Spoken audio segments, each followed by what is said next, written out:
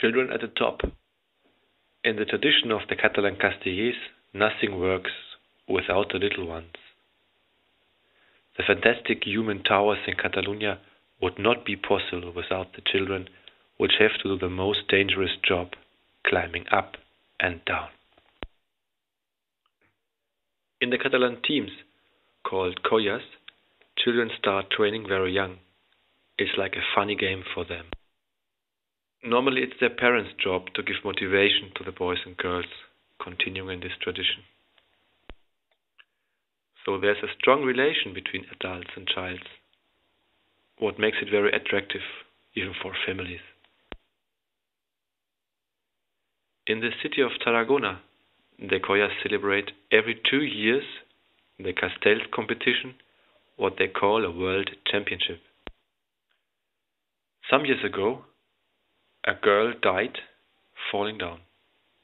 That's why now every boy and girl must wear a security helmet. And here you can see why.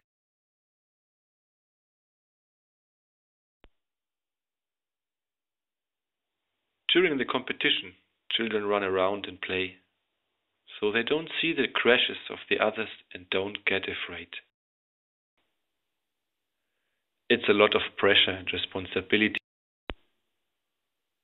Every team builds up until 5 towers, and at the end, Villafranca always wins.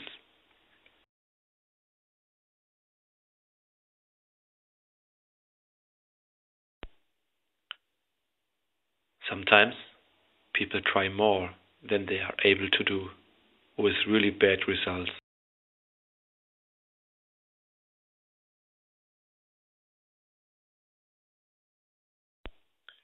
Feelings of failure and victory are close together. Some teams work with psychologists, but getting injured is a horrible experience.